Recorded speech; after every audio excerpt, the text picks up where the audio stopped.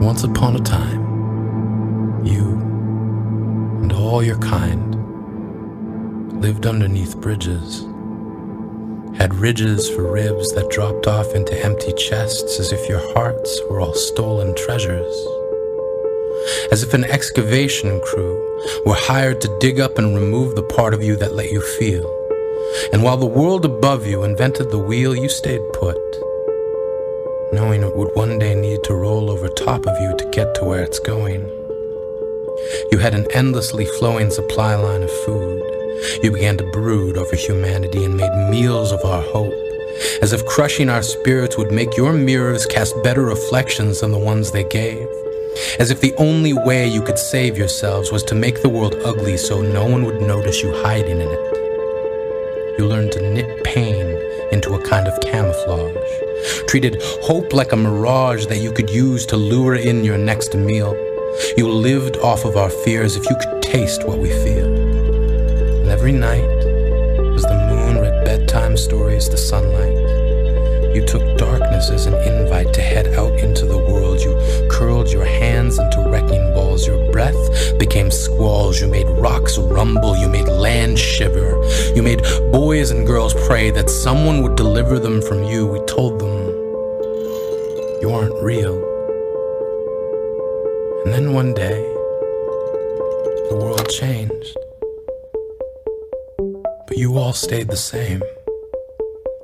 Just migrated from living underneath bridges to living underneath information superhighways. Days and nights became meaningless. Each already deepened chest became an abyss that no one would ever find the bottom of. Concepts like love fell into your gravity. We turned ourselves into life preservers, hoping to save as many as we could. But the fathers who stood guarding closet doors and the mothers who secured the floors underneath beds all shook their heads, not knowing how to deal with you.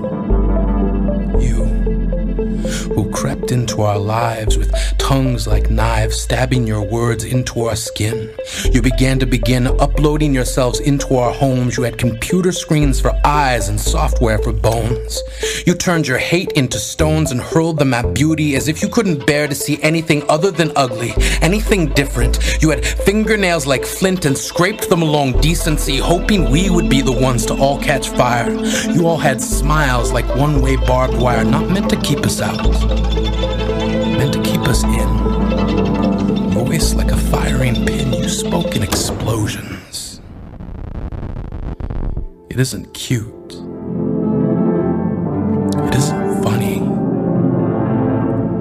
You've talked strangers into death and laughed. And as each family learns to graft skin over the wounds you gave them, you hem yourselves into the scar. You have coaxed the sober back into bars, handed out cigars at memorials, offered nooses, cliffs, and pills to those who unfortunately found you before they found help. You have praised suffering, waltzed in between tragedies, gracefully dipping misery as if we would somehow be impressed with the dexterity of your animosity.